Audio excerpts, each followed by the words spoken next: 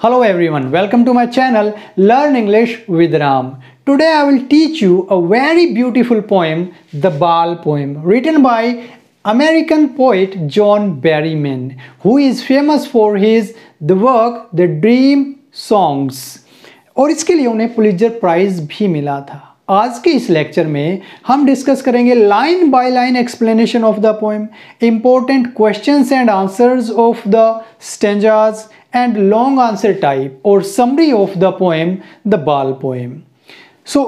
इस वीडियो में मैं उन सभी चीज़ों को कवर करूंगा जिसकी आपको एग्जाम में ज़रूरत है, यानी कि मैं आपको विश्वास दिलाना चाहता हूं कि ये वीडियो देखने के बाद आपको दूसरा कोई वीडियो देखने की ज़रूरत नहीं पड़ेगी।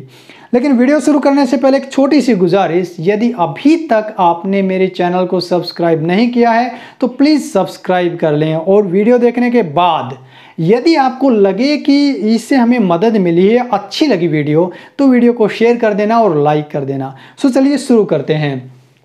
जैसा कि पोएम का नाम है द बाल पोएम, ये टाइटल ही सजेस्ट करता है the poem is going to be all about ball. इसमें एक छोटा लड़का है जिसकी बॉल गुम हो जाती है। हालांकि बॉल की कीमत बहुत ना के बराबर होती है, फिर भी वो उदास हो जाता है, और उस एक्सपीरियंस से वो बच्चा क्या सीखता है, ये इस पोएम के बारे में हम पढ़ेंगे। और बहुत बड़ा मैसेज पोइट ने इस पोएम के माध्यम से दिया है। So let's learn what is the boy now who has lost his ball, कि अब वो लड़का क्या है, उसकी साइकोलॉजिकल सिचुएशन क्या है, कैसा वो फील करता है जिसने अपनी बॉल को खो दिया है। कि बॉल खोने से पहले उसकी मनस्थिति कुछ और थी, लेकिन बॉल खोने के बाद अब वो लड़का क्या है, कैसा महसूस कर रहा है। What is he to do, अब वो क्या करता है। आई सो इट गो, मैंने इसे जाते हुए देखा। यहाँ पर अक्सर स्टूडेंट कंफ्यूज हो जाते हैं कि बॉय को जाते हुए देखा, नहीं, यहाँ पर वर्ड आया है it used for lifeless things, lifeless objects के लिए प्रयोग किया जाता है, यानी कि बॉल के लिए प्रयोग किया गया। कवि कहता है मैंने बॉल को जाते हुए देखा, merrily bouncing, merrily means happily, जो हंसी पूर्वक, बाउंसिंग कूदती उछलती जा रही थी, डाउन द स्ट्रीट गली में, एंड देन मैरिली ओवर, और कभी हंसते कूदते हुए ऊपर की तरफ, यानी कि अप डाउन गली में से बॉल नीचे जा रही थी। There it is in the water, O low ball पानी में चली गई। इस स्टेंजा में कवि कहता है कि एक छोटा लड़का किसी water body, special harbour port के नज़दीक अपनी बॉल के साथ खेल रहा था। उसके हाथ से बॉल फिसल कर पानी में, यानी कि सड़क पर से लुढ़कते हुई कभी अप डाउन पानी में चली जाती है। नेक्स्ट, नो यूज टू से oh there are other balls, ये कहने का कोई लाभ नहीं है कि वहां पर दूसरी बॉल्स भी हैं। ये लाइन पोइट ने क्यों कही है, क्योंकि इस बॉल के साथ उस बच्चे की फीलिंग्स जुड़ी हुई हैं। दूसरी बॉल अगर उसे मिल भी जाती है तो भी उसका कोई फायदा नहीं होने वाला। An ultimate shaking grief, ultimate यानी कि अंतिम, शेकिंग ग्रीफ जो अंदर तक हिला दे ऐसा दुख, फिक्सिस द बॉय, उस लड़के को शिथिल कर देता है, शांत कर देता है। एज ही स्टैंड्स रिजिड, और वो बिल्कुल फर्म, वो हिलता नहीं है, अपनी जगह पर स्थिर खड़ा हो जाता है। ट्रेम्बलिंग, कांप रहा है। Steering down all his young days, और नीचे की तरफ जहां पर बॉल जा रही थी उसकी तरफ वो घूर रहा है। ऑल हिज यंग डेज, जितने उसके जो सारे बचपन के जो दिन थे, इनटू द हार्बर, जहां पर जो उसने बिताए थे, हार्बर यानी कि उस पोर्ट में, बंदरगाह पर जिसने उसे अपने दिन बिताए थे, वेयर हिज बॉल वेंट, जहां पर उसकी बॉल चली गई है, उन बचपन के दिनों को वो याद करता है। क्योंकि अब उसकी बॉल गुम हो चुकी है, उस बॉल के साथ उस हार्बर पर वो खेलता था, अब वो बॉल नहीं रही, तो वो अपनी पास्ट की मेमोरीज को याद करता है जहां पर वो खेलता था। I would not intrude on him, लेकिन मैं उसमें इंट्रूड यानी कि इंटरवीन, कोई दखल अंदाजी नहीं करूंगा।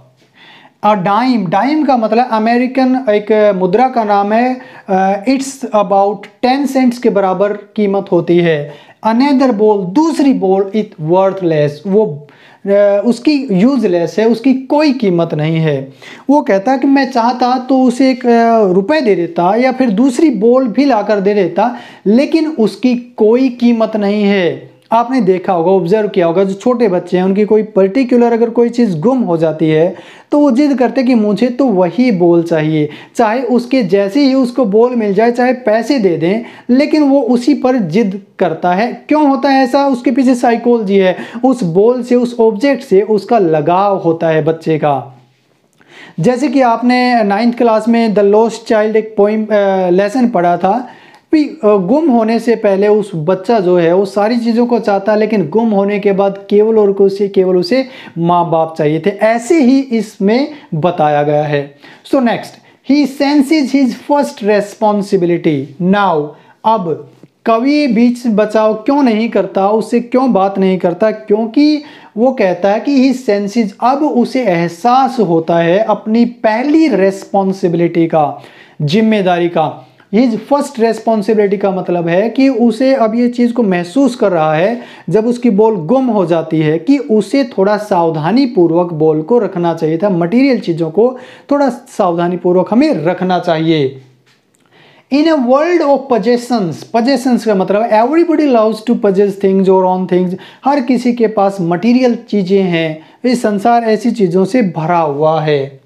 पीपल विल टेक बॉल्स, लोग बॉल्स को खरीदते हैं। Balls will be lost always, और बॉल्स हमेशा से ही गुम होती चली जाती हैं।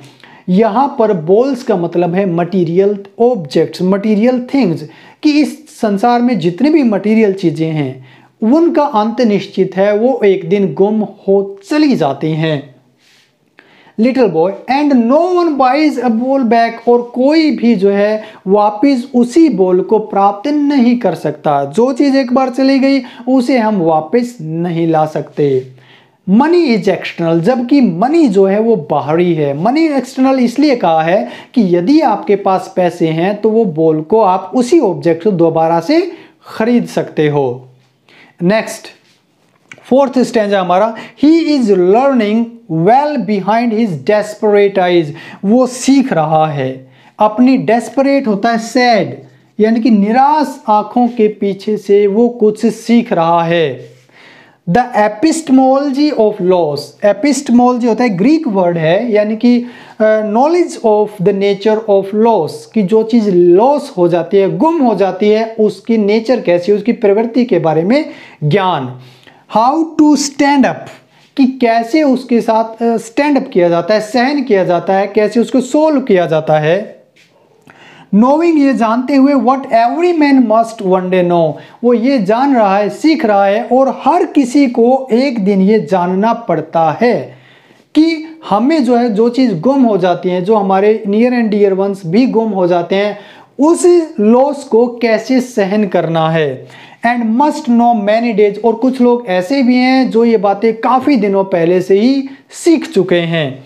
हाउ टू स्टैंड अप, कि कैसे पैरों पर खड़ा हुआ जाता है, कैसे इस लॉस को सहन करके आगे बढ़ा जाता है। सो इस पोएम से बहुत बड़ा मैसेज दिया है। मैं एक छोटी सी एक कहानी के माध्यम से बताऊंगा कि इंडियन ओरिजिन के ही अमेरिका में एक व्यक्ति थे, I don't remember his name, किसी बड़ी कंपनी के सीईओ थे, और उनकी वाइफ भी किसी मैनेजिंग डायरेक्टर थी कंपनी में वहाँ पर अमेरिका में। जब आर्थिक महामंदी आई, क्राइसिस का वक्त हुआ, दे लॉस्ट जॉब, उन्हें अपनी जॉब छोड़नी पड़ी, और वो इस चीज़ को सहन नहीं कर पाए। जो उनकी जॉब जो चली गई थी, वो सुसाइड कर लेते हैं। काफ़ी दिनों तक ये न्यूज़ में रही थी। कवि यहाँ पर इस पोएम यही सीख देती है कि जो चीज़ें जब उनके लोगों के बारे में पता किया गया, तो उन्होंने कभी जो लॉस था, कभी अपनी हार सीखी ही नहीं थी, और वो इस चीज़ को झेल नहीं पाए। सो डियर स्टूडेंट्स, मेरे प्यारे विद्यार्थियों, मैं आपको यही एक इसके माध्यम से कहना चाहता हूँ कि हमें जो है लॉस या फिर जो गेन्स, उसको सहन करना आना चाहिए। अगर हम हार जाते हैं तो हिम्मत नहीं हारनी चाहिए, हमें आगे बढ़ना चाहिए। सो अब इसके हम जो है कुछ इंपॉर्टेंट क्वेश्चंस कर लेते हैं। सो फर्स्ट स्टेंजा में क्वेश्चन है जैसे कि what is the name of the poem, या फिर name the poem and the poet. So answer is the name of the poem is the बाल poem and the name of the poet is John Berryman. Second question है what has the boy lost, कि लड़के ने क्या चीज गुम कर दी, the boy has lost the ball. Third, where did the ball land finally, आखिरकार बॉल कहां चली गई, in the water. Fourth question, find from the passage the word which mean happily and jumping, कि इस पैसेज से उन meaning का पता लगाइए जिसका मीनिंग जंपिंग है और हैप्पी है। Happily means merrily and jumping means bouncing. अब बात करते हैं सेकंड पैराग्राफ की। इसमें व्हाई डज द पोएट से नो यूज टू से oh there are other balls, because the ball is a major consequences to the boy. Second question, where does he stare at, कि लड़का कहां पर घूरता है, the boy stairs eight where the ball went to the harbour, the boy stairs at the harbour, एक बंदरगाह की तरफ घूरता है, वेयर हिज बॉल वेंट, जहां पर उसकी बॉल गई है। Third question, what comes in his mind when he looks at the ball, जब वो बॉल की तरफ देखता है तो उसके दिमाग में क्या आता है, he senses the loss that he will never get the ball back। अब हम बात करते हैं कि थर्ड स्टेंजा से इंपॉर्टेंट क्वेश्चंस कौन से हैं। What does the poet mean by first responsibility? First responsibility का कवि के क्या मतलब है। He means to look up his things properly, कि हमें अपनी चीज़ों का प्रॉपरली ध्यान रखना चाहिए, हमें रेस्पॉन्सिबिलिटी लेनी चाहिए। Second, what does in a world of possession means? Every world of possession means से क्या मतलब है।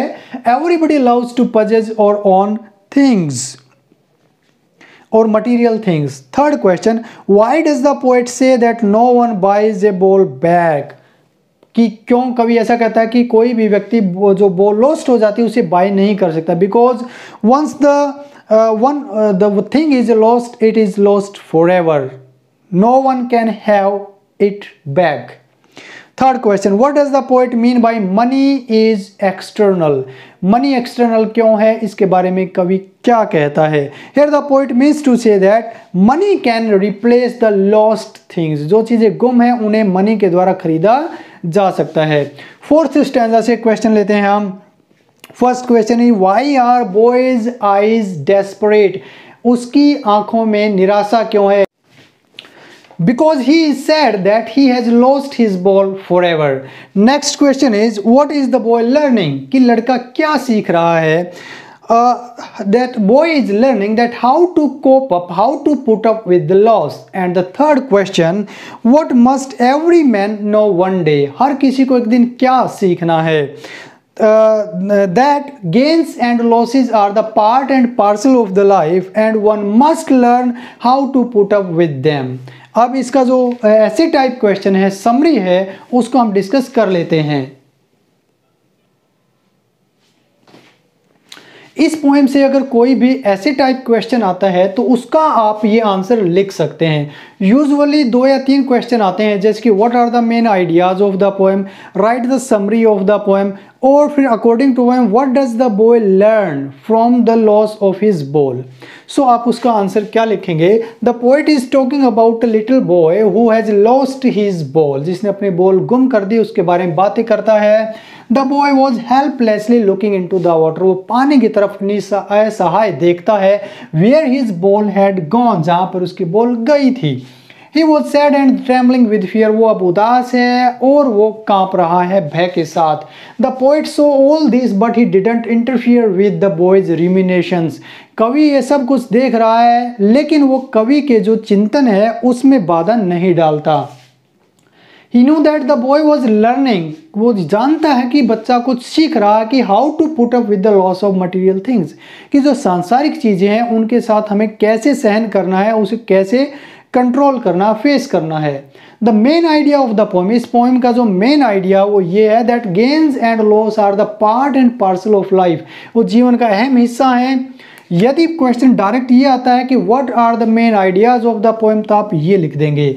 और यदि एक आता कि what does the boy learn from the loss of his ball, तो केवल इस लाइन की जगह पर आप रिप्लेस कर दें the boy learn that gains and loss are the part and part. Therefore every man should accept them. इसलिए हर किसी को accept करना चाहिए as a common matter and not be unduly worried about them. और इसके बारे में हमें चिंतित नहीं होना चाहिए. So I hope you like the video. Thanks for watching.